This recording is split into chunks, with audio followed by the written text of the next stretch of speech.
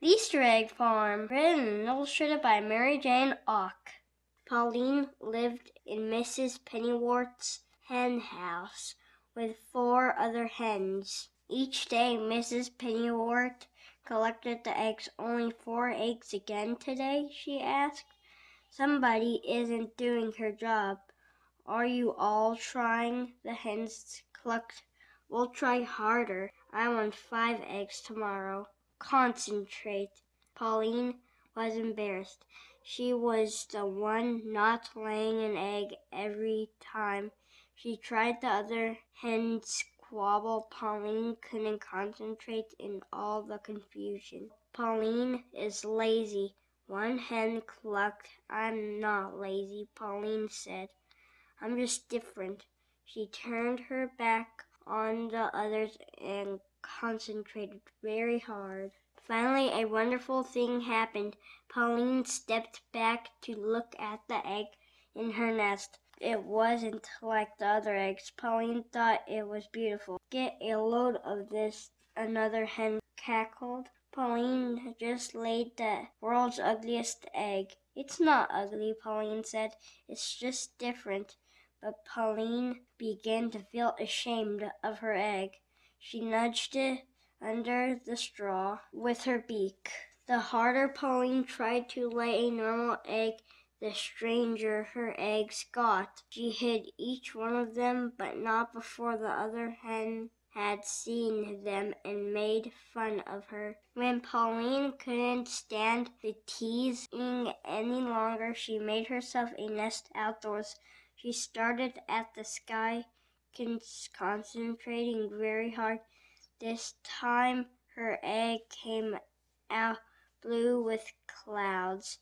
But before Pauline could hide the egg, someone saw it. Mrs. Pennyworth. "Pauline, what a lovely egg," she said, holding it up in the sunshine. "This is too unusual to crack open for my breakfast.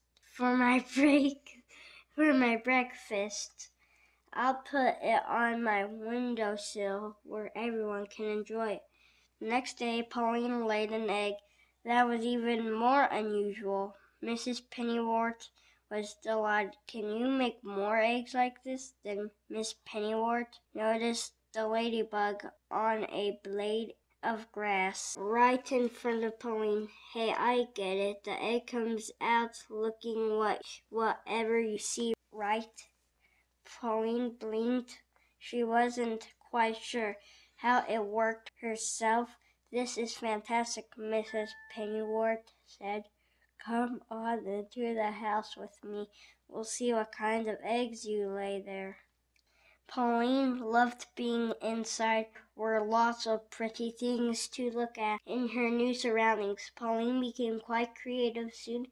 Her unusual eggs lined the windowsills of Mrs. Pennyworth's house. One day a lady appeared at the window. "Are these lovely Easter eggs for sale? I need one for every child in town.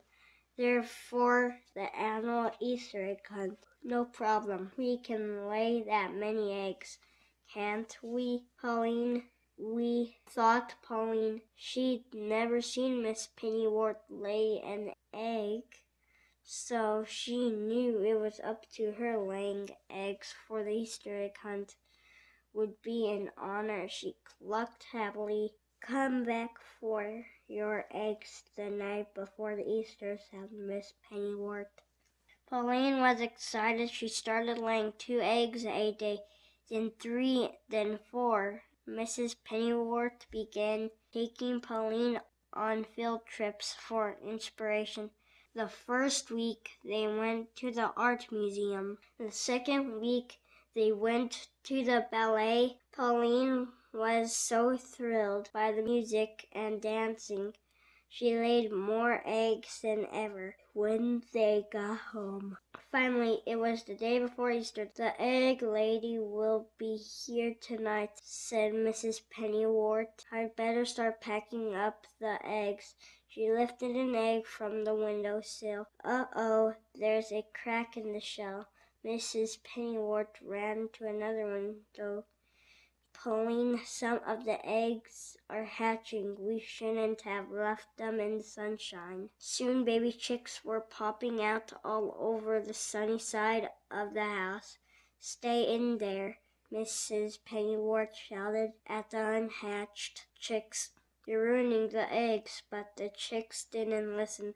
They just kept hatching and hatching.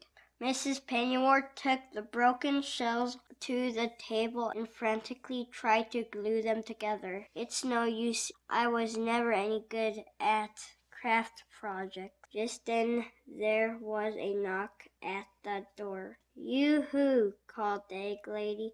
I'm here for the Easter eggs. Do I have a deal for you? Cried Mrs. Pennyworth. How would you like Easter chicks instead of eggs? Terrific, the egg lady said, as bright-colored chicks scurried around her. Easter chicks are even better than Easter eggs. Mrs. Pennyworth helped the egg lady gather the chicks, but as fast as they were popped into a basket, the chicks jumped out. Again, Mrs. Pennyworth heard a clucking noise and looked up. Pauline was fluffed up to twice her normal size. She spread her wings like an umbrella, protecting the chicks who raced towards her. Oh, Pauline, said Mrs. Pennyworth, of course we can't give away the chicks. They're your babies. But what about the Easter egg hunt? The egg lady asked. The eggs on the shady side of the house didn't hatch. Mrs. Pennyworth said you could take those. Pauline kept all of her babies. She loved being a mother. Every day she took her chicks for a walk, showing them the beautiful things around the farm. The chicks' grown-up feathers started to come in. These chicks sure are different, said Miss Pennyworth. Pauline clucked proudly. Soon Pauline's daughters were laying their own eggs. They took turns in the nest box, laying eggs of every color and design. Children from miles around came to see the unusual eggs and chickens. Miss Pennyworth's farm became known as the Easter egg farm. Pauline still lives on the Easter egg farm, but she doesn't lay as many eggs as she used to. Now, whenever she feels an egg coming on, Pauline closes her eyes. She doesn't concentrate on anything. Then she lays a perfectly ordinary plain white egg just to be different. The end. Thank you for listening. Please like and subscribe.